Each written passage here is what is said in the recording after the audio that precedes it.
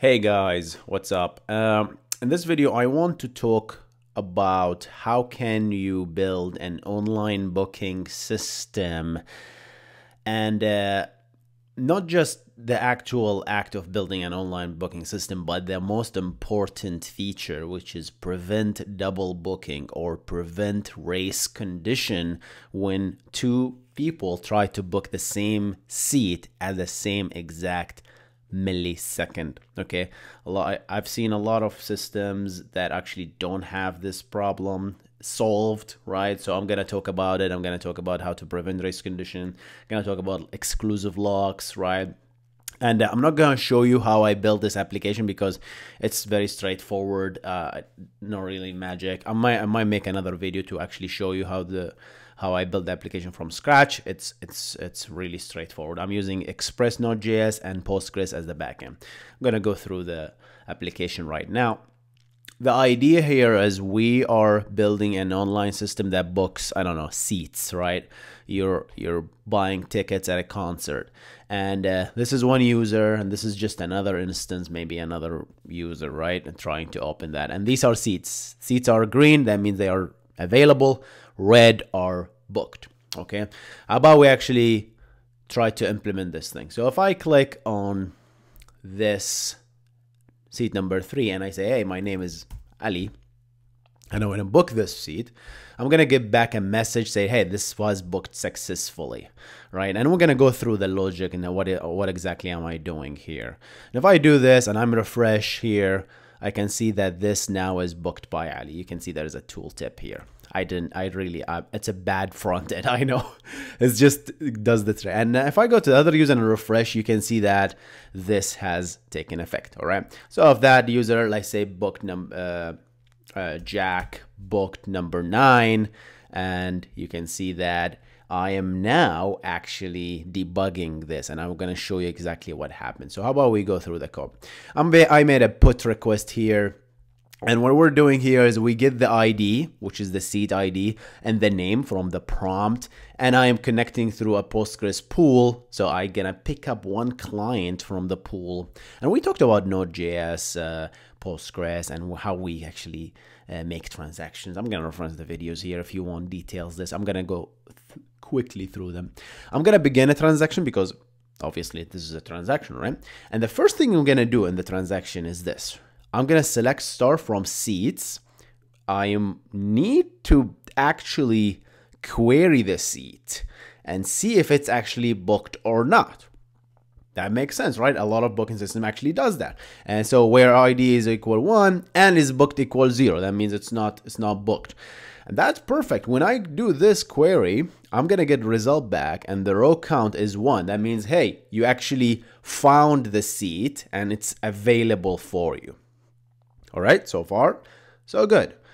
But if that seat is not available, you're going to get an error. We're going to send back an error, seat's already booked. This is to avoid this double booking, but we're going to show that this is not enough in a minute, right?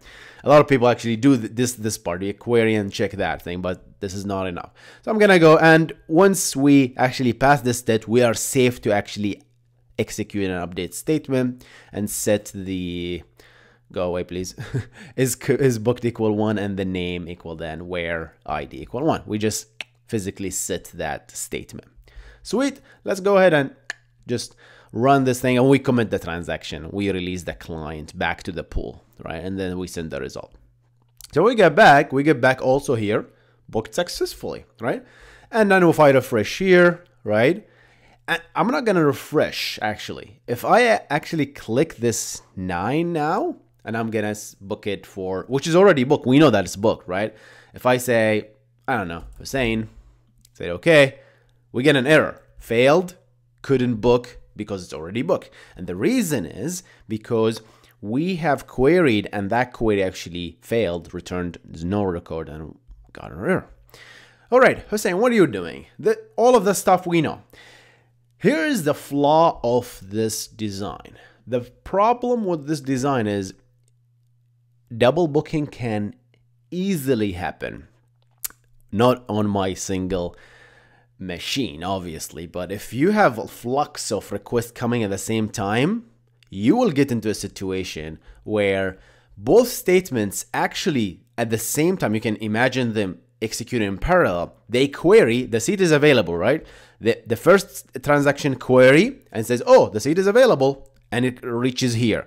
And the second query also queries and also finds out that the same seat is also available, right? So both of them will succeed on this if statement. They will pass it, and both of them will execute the update. And that's the problem. In this case, last one in, but incorrectly, the client will get a message that actually your booking has been succeed. And we saw a lot of back maybe 10 years ago when online cinema became a thing, right? We always get double booking because of this problem, because it's a popular system, right? A lot of people query at the same time. So we're going to show how to fix that. First of all, let's reproduce this. Let's show you actually this is going to happen, but I'm going to do this with the power of debugging. So here's what I'm going to do.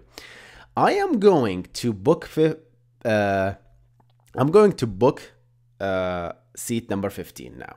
And I am going to assign him to rec, all right? And this will essentially go to the debugging statement, passes all of that stuff, and I'm going to pause it here. I'm going to intentionally not resume the code to continue. But guess what? It actually passed the select statement that actually checks whether the row seat exists or not. So the seat is available. Here's what we're gonna do. The seat is available, but that guy didn't update it yet. Rec did not actually reserve the seat because he didn't reach the statement, right?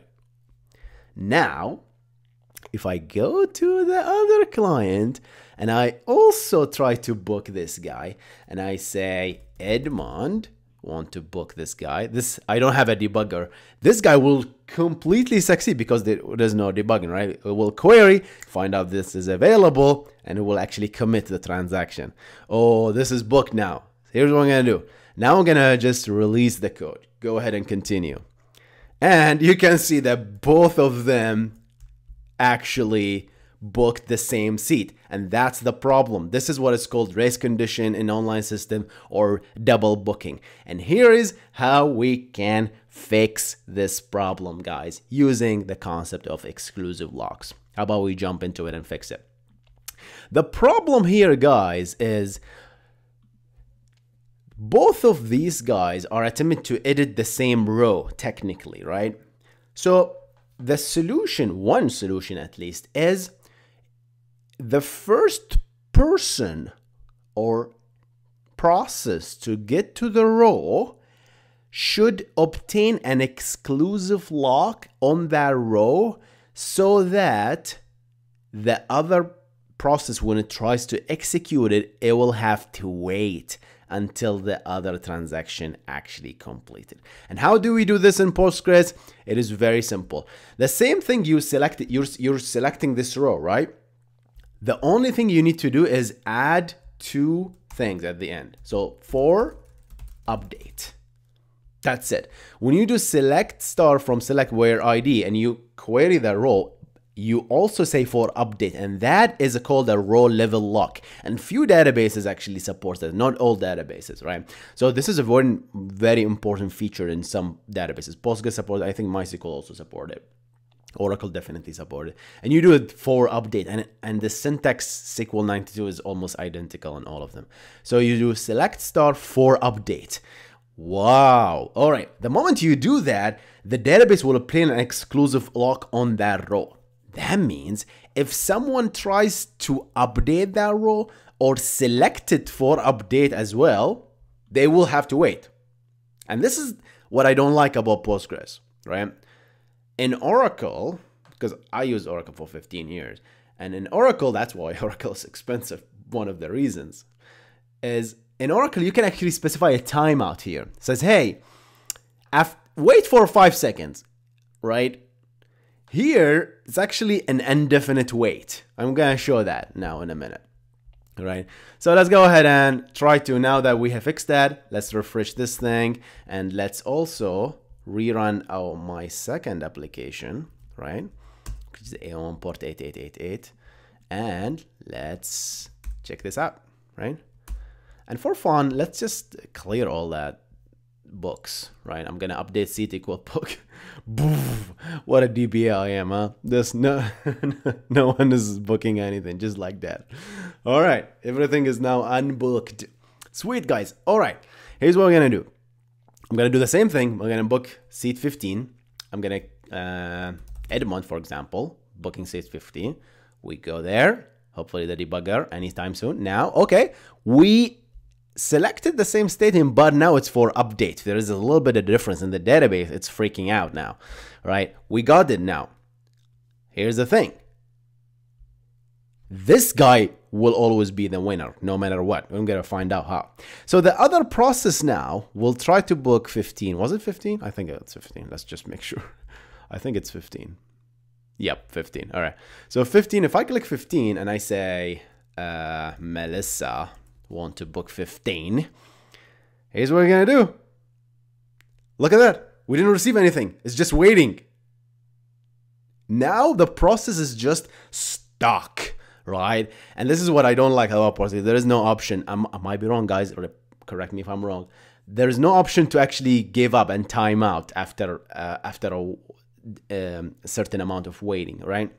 So this guy is waiting, and this is a bad user experience. That's the limitation of this now. And this is where your database actually shines. Now, if I go and say, release the Kraken here, go back, this guy, this is what happened. Look, ooh, something happened here, right? Booked successfully is the guy who actually, the person who actually made the transaction, booked successfully. But this guy was waiting technically right here. They were stuck. And the moment this process actually released the transaction, what happened is that lock got unblocked, and now we selected the brand new committed change, which was what it was actually committed, which was the rate is already booked. That means this result is 0. That means the seat is already booked. All right. And that's what happened essentially, guys. So this is now a bulletproof online booking system that is essentially race safe, or you cannot get double booking with them. Obviously, comes with a price. But that price, remember, nobody in their right mind will put a debugger, obviously. And this will take a finite amount of time, milliseconds. It's very fast. So the wait will almost be unnoticeable, right? So that's what again, couldn't book, already booked. All right, guys, that was a short video talking about this. Let me know, guys, if you actually want me to build this application from scratch, showing you how I do it. All these pieces, we explained all that stuff before, everything, right? The GET request, this is a put. Also, for fun, I added a delete, but I remove it, right? To delete that booking, to unbook that thing. And obviously, this is very simple. I'm gonna reference the source code below for you guys if you're interested. And the database also, it's just a Postgres on Docker, very straightforward.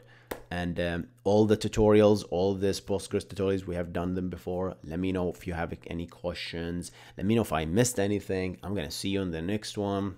You guys stay awesome.